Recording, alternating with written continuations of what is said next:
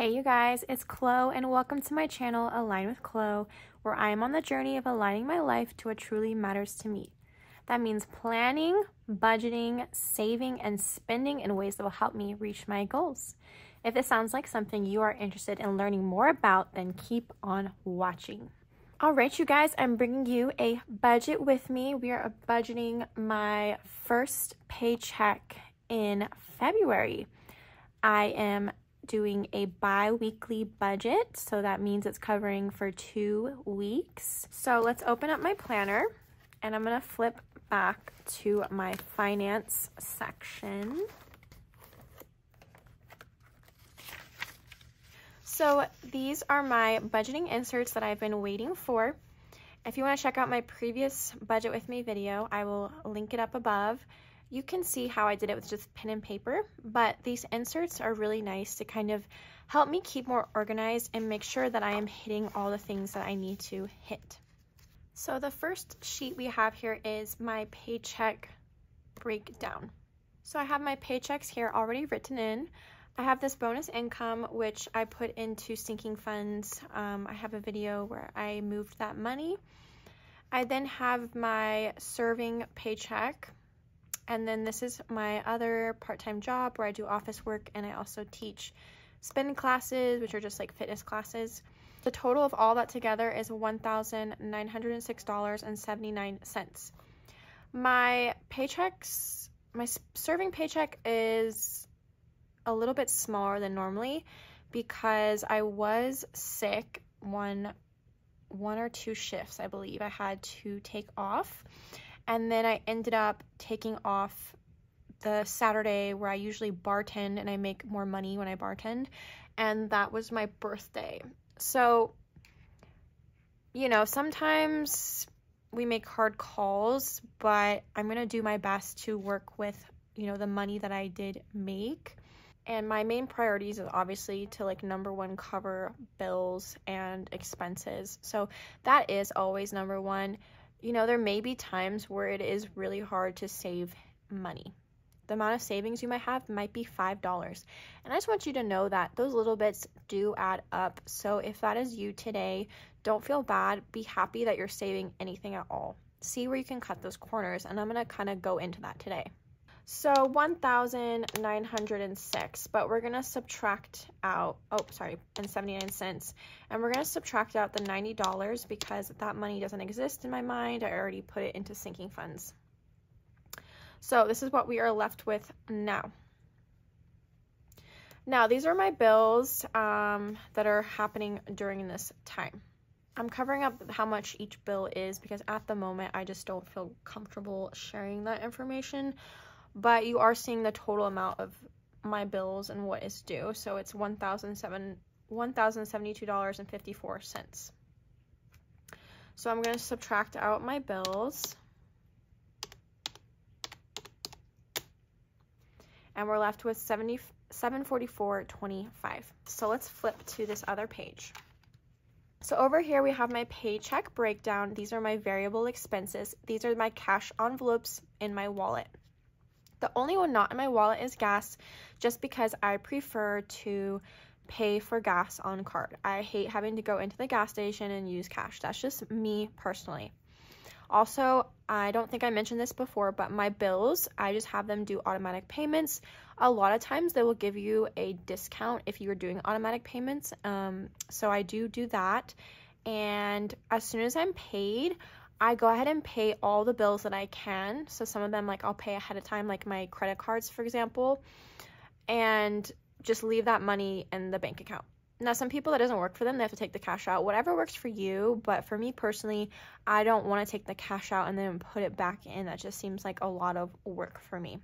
So I hope that makes sense. Now, going to these variable expenses, we're going to start with groceries. And by the way, I'm not going to include the cents, the 25 cents. We're just going to keep that in the bank account because we need to have a buffer in our bank account. So it doesn't hurt to have a little chump change, you know, collecting in there.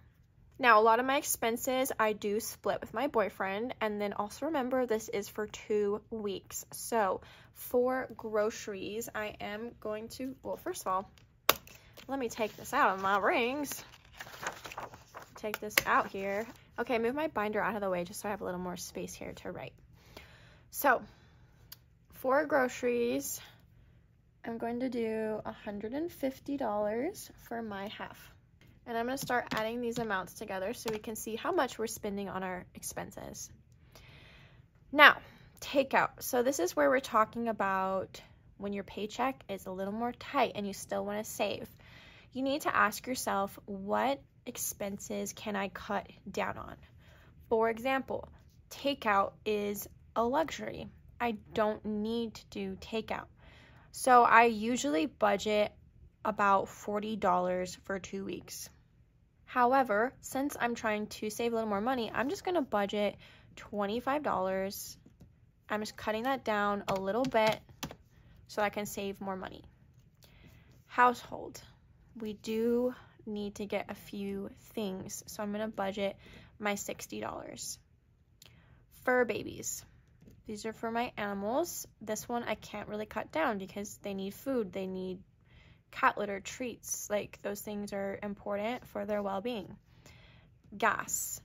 Again, this one I can't necessarily cut down because I have to drive to go to work, whatever. But if you are more tight, maybe it's like, okay, I'm not going to go, you know, an hour out of town. I'm going to stay close by so I don't use as much gas. So those are kind of some things you can ask yourself.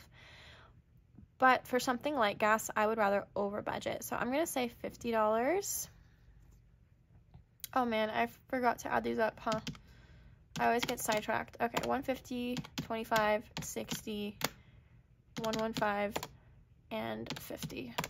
Okay, so we're at $400 spending. So this would be something that I would totally knock out, but it's actually my mom's birthday, and I did not plan ahead, which is not good. I don't have like a gift category in my envelopes, which I need to get. So I'm just going to go ahead and set aside $40. So this $40 is going to go towards her. Coffee. So this is another one that is not a necessity. So if I'm trying to save more money, then I can completely take this out of my budget or I can cut it down. So lately I've been doing $25 for 2 weeks. So this time I'm just going to do $10. Then going into self-care.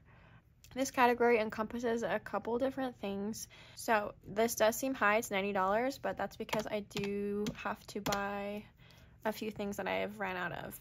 Now kindness, I'm going to do the usual 10. And miscellaneous, sometimes this amount will vary. This is just to help if there's like an extra random cost that I need to buy. So I'm going to do $10 because I'm going to roll over the 20 that I already have in my wallet. So I feel like 10 is a good number. So with that, we are at $560 for our expenses, and I'm going to go ahead and make a note to subtract to subtract $50 because I'm not going to take that out of the bank. I'm going to leave that in my debit account. So now what I need to do is take what I had left after bills, which was $744, and I'm going to subtract out $560, and I'm left with $184. So that's how much I have to put into my sinking funds, my savings, challenges, whatever I want to use that money for. So, you know, this is a lot lower than I would want, but that was my paycheck this time. That's what happens when you take time off. I tried to cut back on some expenses that I felt comfortable cutting back on. So that is something that you can do. And yeah, so I'm just making that work for me. And I think $184 is still like a good amount to be saving. And so I'm always proud of me being able to save anything at all, because this was not the case like a year ago or a few months ago even. I would use that money to go on a Target shopping spree or something. So just, keep that in mind. Whatever you can save, at least you're saving. I already wrote down some of my sinking funds. These are not all of my sinking funds, but these are the ones that I know I want to put some money into. These are more high priority for me right now, currently. So into emergency, I'm gonna put $40.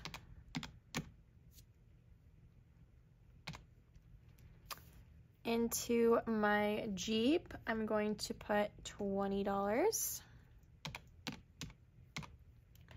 Into medical, I'm gonna put $10. Pet care is going to receive just $5. Taxes is going to receive just $5. Holidays, am I in the right category? Yes, okay. Holidays is going to receive $24 because it's almost Valentine's Day and I'm almost at my goal. My debt book, which is my saving $2,024 in 2024, and that is going towards my debt, I'm going to put in $50. And then I'm going to put $25 into my envelope box challenge, which is going towards us moving hopefully the end of this year.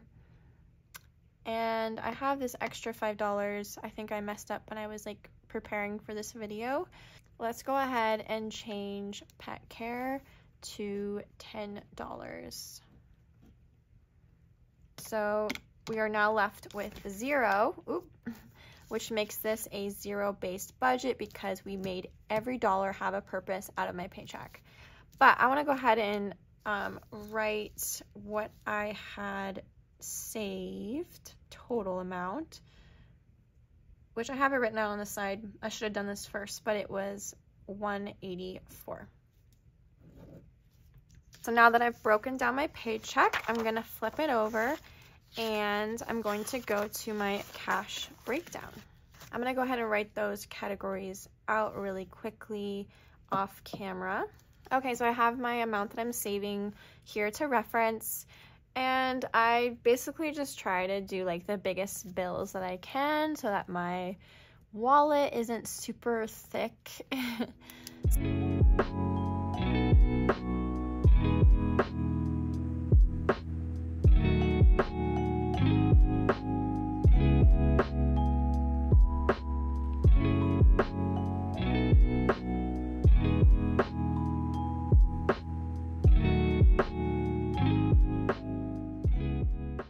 Okay, I'm gonna add it up now.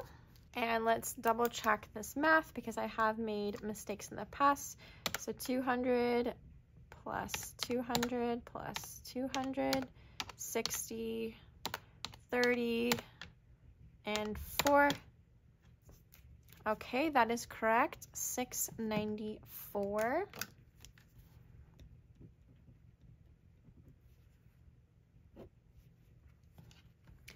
So that is how much that I will be taking out of the bank. So that is it. That is my budget for the next 2 weeks. I will be posting a cash stuffing soon where you will see this budget in action. So be on the lookout for that. And please leave a comment below. What are you currently saving for? What is your top priority that you are saving for today? Let me know down below and I will see you guys soon. Bye.